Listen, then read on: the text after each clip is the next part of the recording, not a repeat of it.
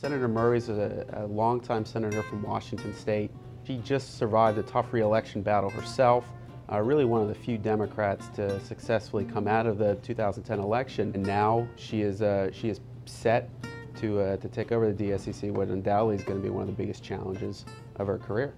Talking with a lot of people, both allies in Washington State and longtime political foes, what became clear is, look, she is not the kind of senator who is going to mug for the cameras all the time, but what she can do, really because she's been in Washington for so long, has been so influential, she has so many contacts across the country, and what that means is it means dollars for Democrats. It's fundraising. She's going to be able to raise a ton of money for the DSCC, and look, I mean, you can have a great message, but if you don't have the money to get out there, it really doesn't matter.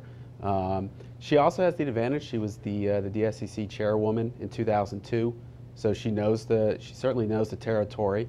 That was a difficult election for Democrats. Certainly, the wake of 9/11, after losing the 2000 presidential election, historically the party that lost does well in the midterms, as we just saw on November 2nd. But that didn't happen in her cycle, and Democrats actually lost the majority that time around. So she might see this as a way to sort of make amends in 2012.